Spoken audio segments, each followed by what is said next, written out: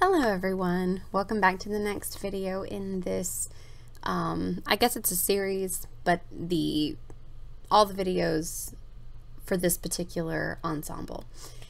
This is the hoop skirt, and I will say out of all the layers that I made for this, this might have been the most intriguing one to put together, just with all the hoop wire and casings, and technically, I guess, how little actual sewing was involved compared to the work that was involved in assembling this. So I did use an old bed sheet for this project. For the bag at the bottom. Obviously, I couldn't use it for the casings for the hoop wire. And then I used it also for the moon pad that's at the top around the waistband.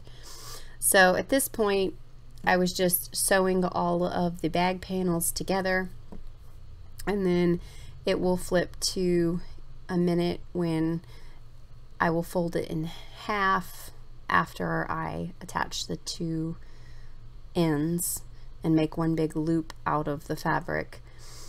And then came the process of sewing all of the wire channels in the bottom of the bag itself. So I'm just going through the process of doing all of that here.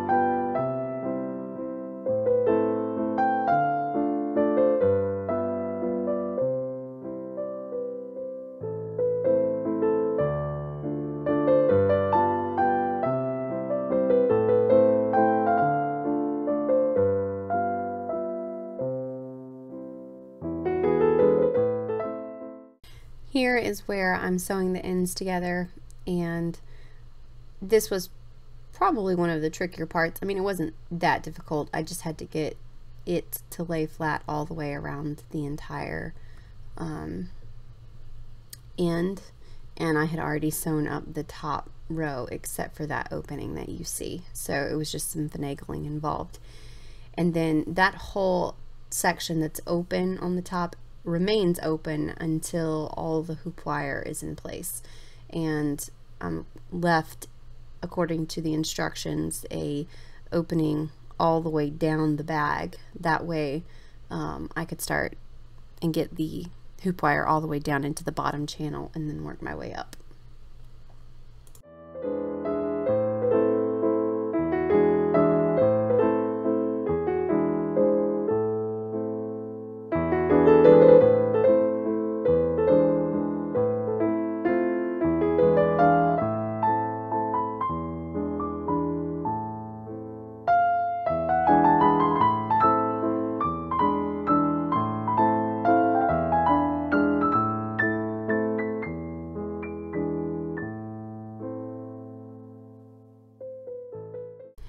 Then the process of marking and measuring all of the channels and sewing them. I don't think I show any of the sewing because that was just a lot of straight seams over and over again around the entirety of the bag, which took a while.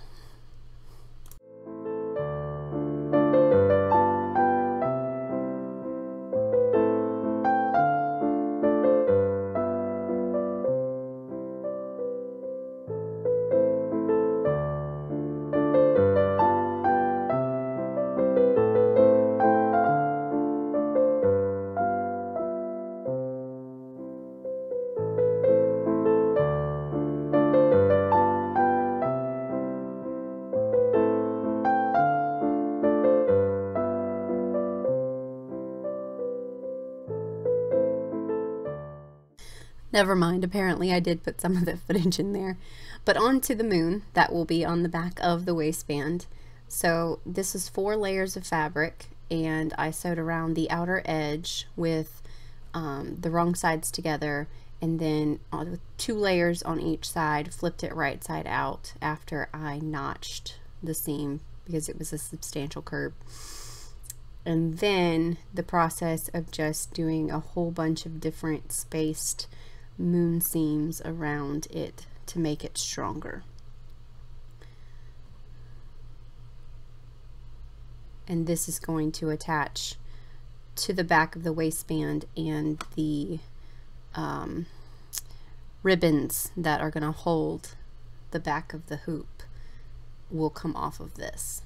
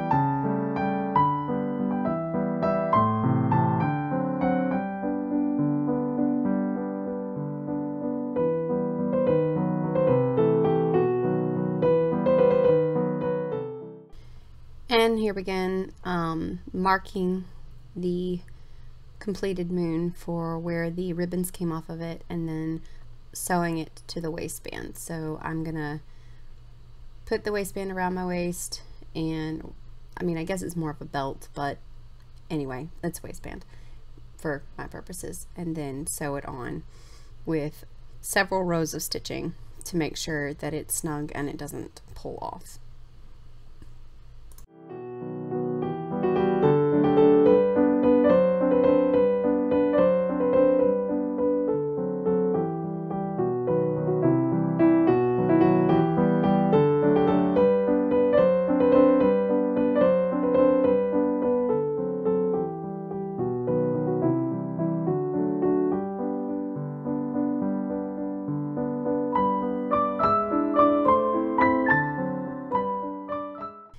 And on to the ribbons. I used just over a whole large roll of this off-white gross grain ribbon. And so just using the measuring guides, and then I will, once they're all cut, start pinning them to the moon. And when I do that, I don't know if how well you'll be able to see it, but I do turn under the edges that I sewed to the moon just enough to hide the raw edge so that the ribbon doesn't fray. And then I used a lot of zigzag stitches and straight stitches combo on the machine to make sure that the ribbons were very snugly on the moon.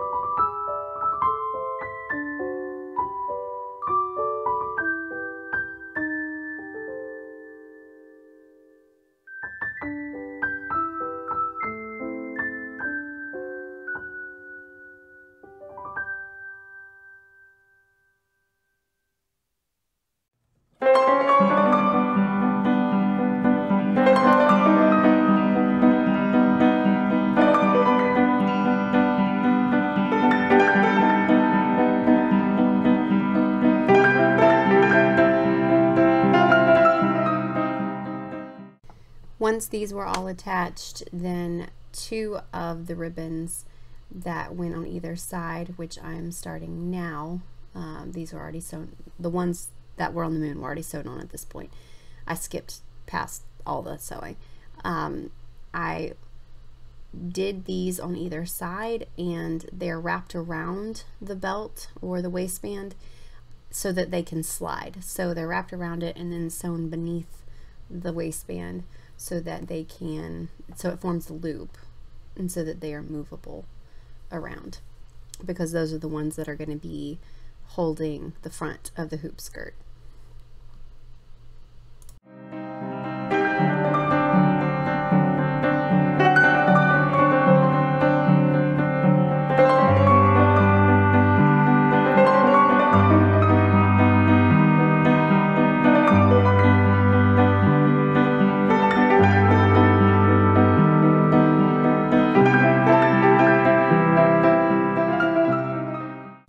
And then came sewing them all to the bag and lining them up and lining them up again and making sure that they were all in their correct places. And if I'm remembering correctly, this took me a while because I wanted to make sure that they were correct.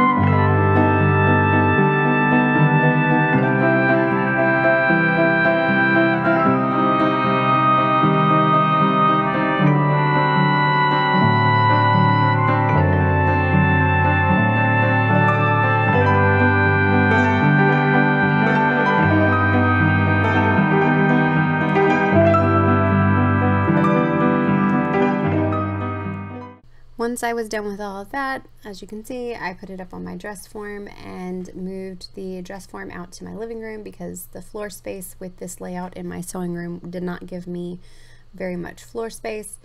I have since rearranged, but I didn't really have room to do all of the hoops and stuff.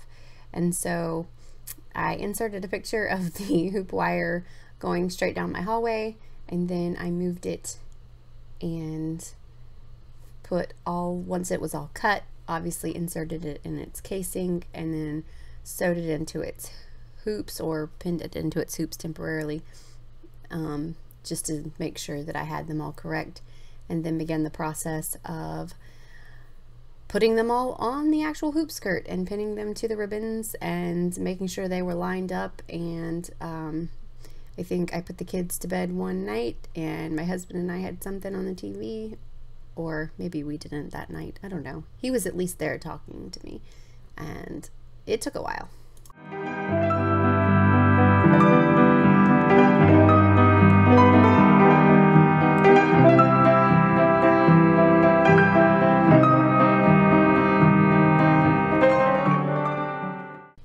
And there it is.